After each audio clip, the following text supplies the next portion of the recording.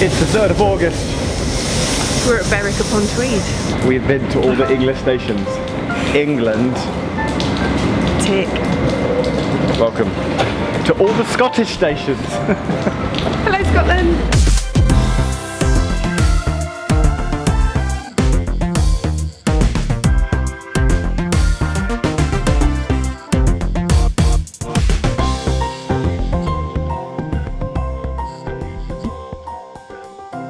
The final few moments in England. Berwick is literally only like 3 miles, not even that, from the Scottish border, and over the years it's gone back and forth between English and Scottish rule. And even really recently people were still debating, should it still become part of Scotland? You need to do a Scotland thing. That was it. Scotland. There was a marker. I think we missed it. The nice gentleman here said, "I'll show you where the no, literally, as he was as he was just about to explain where it was, we went past the sign that went "Welcome to Scotland." We live in English or Scottish? Yes. Scotland. Dunbar. We're in Scotland. Ironically, it stopped raining. Thanks, Scotland. Wouldn't it be? No, I would love it if the whole of Scotland for next week was just sunny. That would be so good. We're saying goodbye to this delightful couple. An Englishman married a Scots lady. It can happen. The union between the two. When we're in Oban, we have to see, what was it? What folly? McCaig's Folly. McCaig's Folly. We're going to go to McCaig's Folly in Oban. Thank you so much. You're welcome. Thank you. Have a great day. First time we're getting off the train into Scotland. There's a big bloody TV camera waiting to meet us. You ready? Are you ready? Are you ready? Are you ready? Morning. Welcome to Scotland. We're in Scotland. Okay, we're finished now. No, this is just the start. Very busy. We only ever come for the festival, but now you get to do it properly. Yay. How are you feeling now? Don't be put off by the fact there's a huge TV camera over there filming you. I'm not. You're putting me off with this camera. Morning.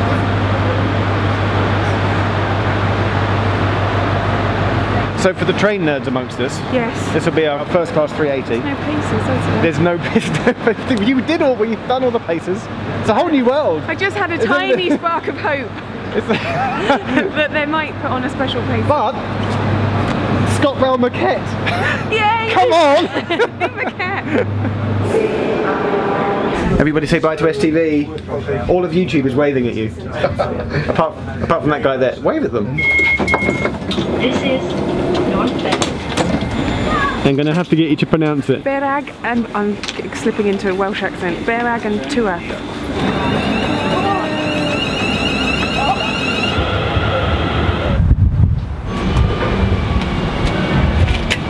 If it just gives me regular English money, I'm going to be upset.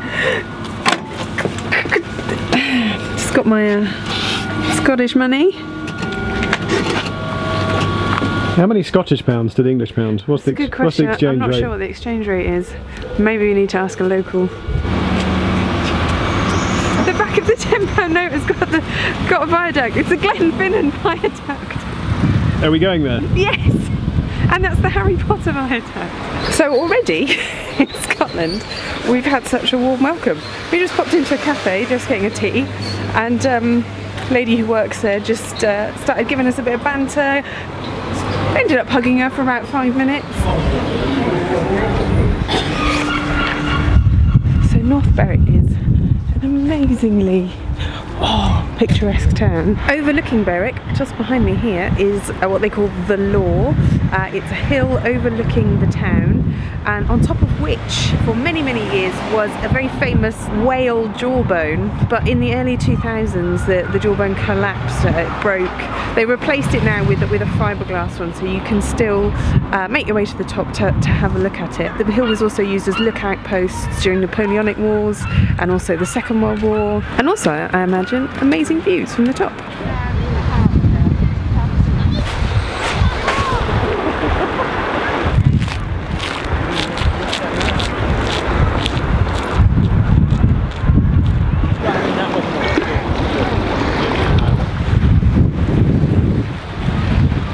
Wow. This Vicky Explores was more of a passage of discovery. I didn't think we would have time here, so I didn't do an extensive amount of research. So yeah, this is what I discovered on my tour of North Berwick. North Berwick. We missed the train. I just left Jeff to his own devices.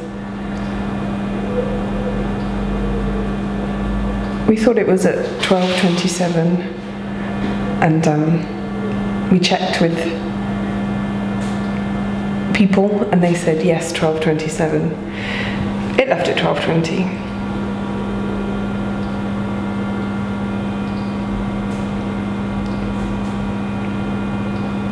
Jeff can't blame me this time. On the upside, nice waiting room, Berwick. I mean North Berwick. And there is a book exchange, so I could read a book for an hour.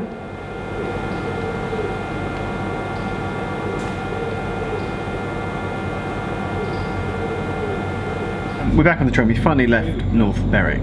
What happened is that when we got there, we could have come out on the 11:27 straight away, but the nice staff and we were told that it was an hourly service, so we went, oh, next train is at 12:27, hourly service.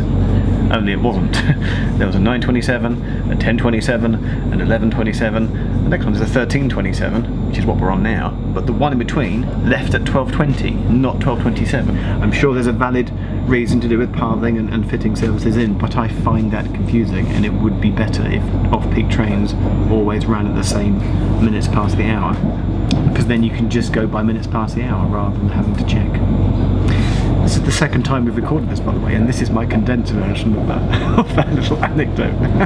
So having spent an hour in North Berwick, we then had to spend an additional hour in North Berwick. So we're like actually 2 minutes behind 2 minutes? 2 hours behind our original plan for the day, which is frustrating. But it's happened and we're getting on with it. Turn that frown upside down, Jeff. No, because we're already like a minute down. We're already a minute down. Debit card. Walliford. Brilliant name. Just wanted to get that in. It's in there on my list of favourite station names. Oh, there's a little train. Are you sure? Somebody of new famous station names now, Walliford. Yeah. Over there, yes.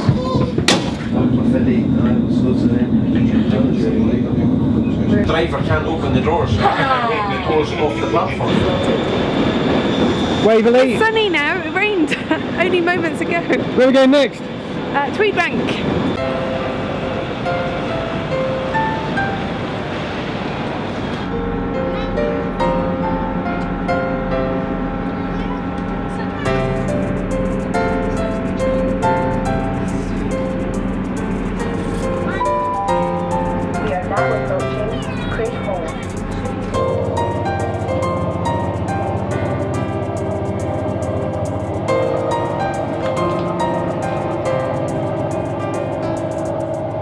Tweedbank line is a brand new line.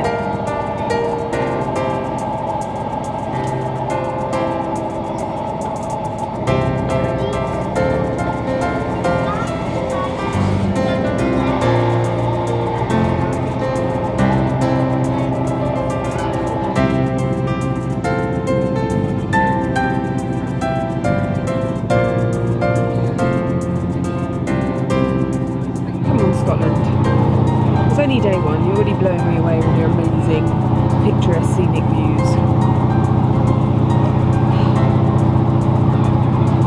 Day one.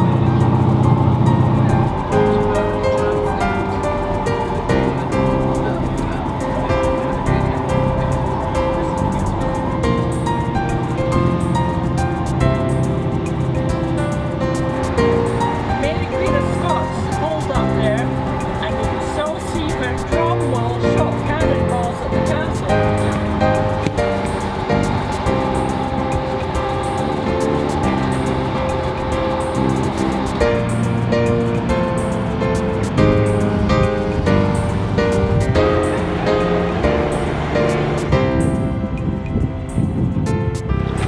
We're at Tweedbank. the terminus of the Borders Railway. Hello, Paddy. Hello, Paddy. I'm going to do this as a short story and a long story. The short story is, this is a phenomenal... Nice to see you. The short version is, Vicky's getting attacked by a dog. This is a phenomenal success story of what happens when you reopen a railway, and in every way, this has been a success. Fantastic. The slightly longer story is that this is part of the old Waverley route. The trains used to go much further past here. It was a classic closed in the 1960s due to beaching. I just read a little brilliant nugget of a fact on the Wikipedia article. And that the last train ever through here, I think in 1965, was St Pancras to Edinburgh sleeper train. That was delayed for 2 hours because there were protesters on the line back in the 60s saying don't close our line. So even when it was being closed, people were like, this is ridiculous. Anyway, and it's taken ages and ages, and then protest groups and etc. And basically they've reopened the line, and it reopened in 2015. I think it's about 40 miles long. It's one of the it beats the Robin Hood line, you know, in terms of a line reopening. And the fact that you need to know is that it has far outweighed all expectations in terms of how many passengers it would carry. To drive from here to Tweedbank to Edinburgh takes about 55 minutes. You can do it on the train in 45 minutes. The train is faster than the car. People love it. People come in both directions. It has generated jobs, it has generated tourism. It is in every way a major success, and shows what can happen when you reinvest money and you bother to re-establish our railway lines. And I'm saying this, I want more lines like this in Britain to be reopened and to get people back on railways and off of their cars. It is a success. I can't do it justice in 60 seconds. The point is, the Borders line is brilliant. Come and ride it. And it was quite scenic too, wasn't it? Oh my days. That's all you need to know. The really long version is on Wikipedia. Go ahead and read the article. Look, there's two lovely people over here who I think are locals. No, we're from Yorkshire. I saw you on the internet. Oh right, I was hoping that they'd be like some sort of Tweedbank locals going. No, we were in the area, and we knew that the station and the line had opened not so long ago. We were quite interested to see it. You know, so you've just ridden the line yourself, just for the sake basically. of it. And then we saw you guys on the internet the other day. Sorry about that. And there you are. Just an amazing coincidence. So, you know, we were just having a moment then. But we've got to get the train back out in 4 minutes. So Can I do Jeff's famous left-handed handshake since I've got the camera? Yeah, you got to shake it. I'm gonna do the left-handed handshake.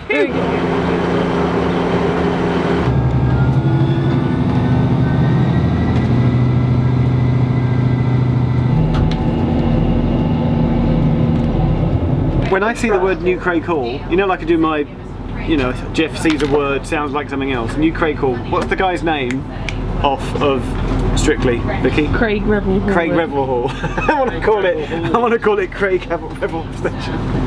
I don't know why. Help! It's because I've only had one tea today. No, I need the help. You need the help.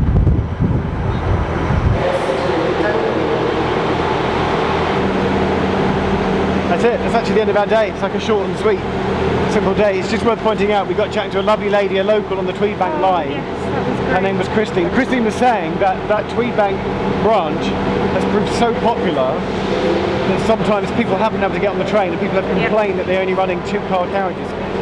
It's already a victim of its own success, and people are saying double up the track, put on more carriages. But that to me is an example of just how I'd rather that than no one use the line, because now you can use the evidence that it's so popular to go to other places and go, look, open up more railways. So I'm pleased that it's a victim of its own success. I'd rather it was that than underused. And it's beautiful. And we haven't even hit the Highlands yet. Well, I'm already blown away. See you tomorrow? Bye. Bye.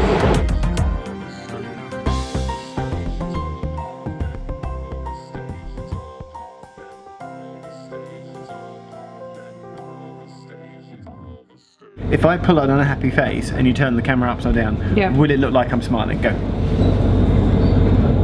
Is that an unhappy face? What? Yes. What? Okay.